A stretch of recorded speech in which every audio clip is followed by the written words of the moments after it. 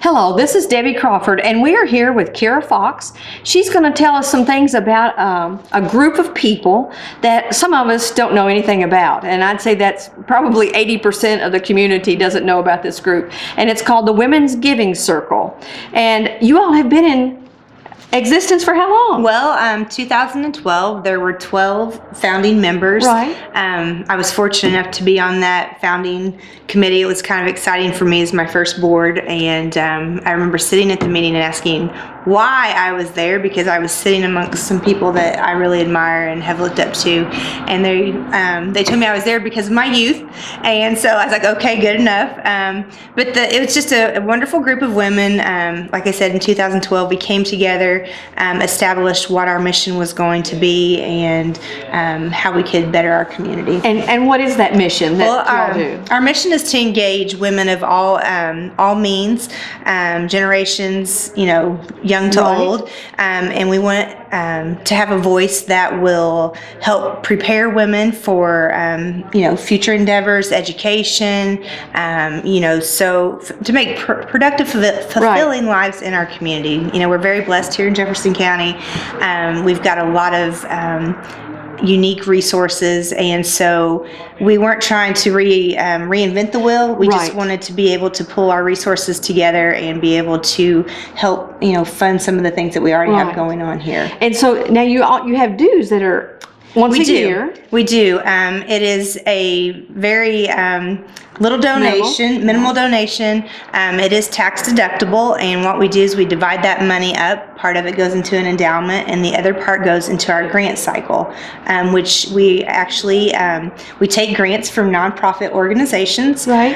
They have an application process, and we have a group of women who go through those, and then we disperse that money. We have an annual meeting, which is coming up in March.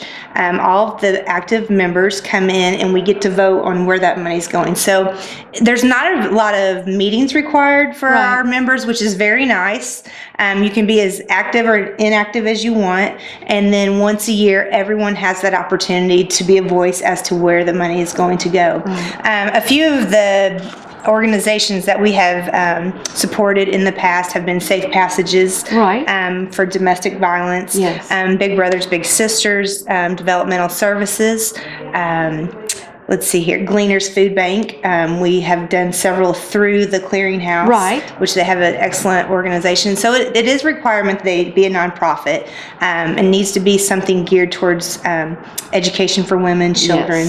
And so it's just a great organization. We don't ask a lot. Like I said, you can be as active or as inactive as you want to be. Well, that's wonderful. And so this is for most any women. What about women outside of Madison, Indiana? We welcome anyone. Our money stays within the county. In Jefferson County. Yes, we have women who have maybe left Jefferson County, and they pay their money to be a part.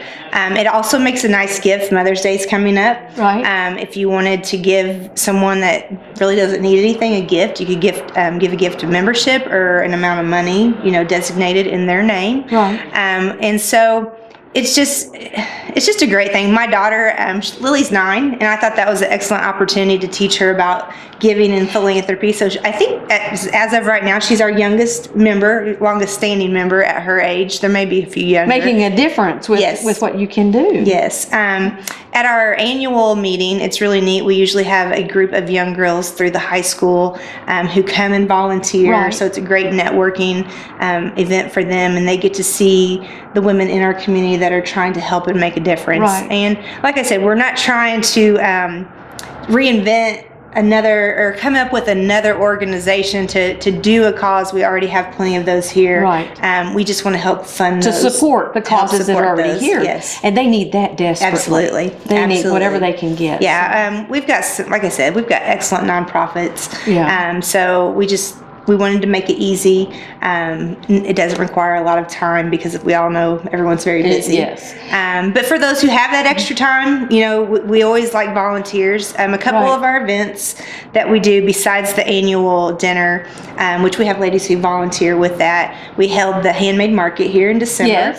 That was pretty exciting. We had 25 excellent vendors local who made handcrafted items, and so we used that to raise for money for our operating costs. Right. So we really keep our overhead, nice and low, which is a big thing when we're doing this kind of work. There's no money that's coming to any of us individually. Right. So we're always looking for volunteers in that aspect. We did have a booth at Soup, Stew, and Brew. Yes. They had a lot of fun. We had girls who came in and participated in that. But it's nice. It's just, you can give as much or as little as you want. Right. Now, do you all have meetings from time to time? I mean, besides your annual meetings? Our committee meetings meet occasionally if you choose to be on a committee. Right. If you're in the planning of one of those events, we do. Our board does meet once a month, yes. Almost every month, maybe with the exception of 1 or 2 a year. So yeah, we don't have a regular monthly meeting that you have to attend. Oh, that's wonderful. It's a well-oiled machine. That's very nice. Well, that's a nice group to be with in order to have time with your family and everything else, but yet you can still give back to the community. Absolutely. So Absolutely. It sounds like a busy lady's dream. It is. It's wonderful. It's one of my favorites. Yeah. So yeah, I enjoy it. Well, thank you for being with us. Well, thanks for having us. Absolutely. This is Debbie. Thanks for watching.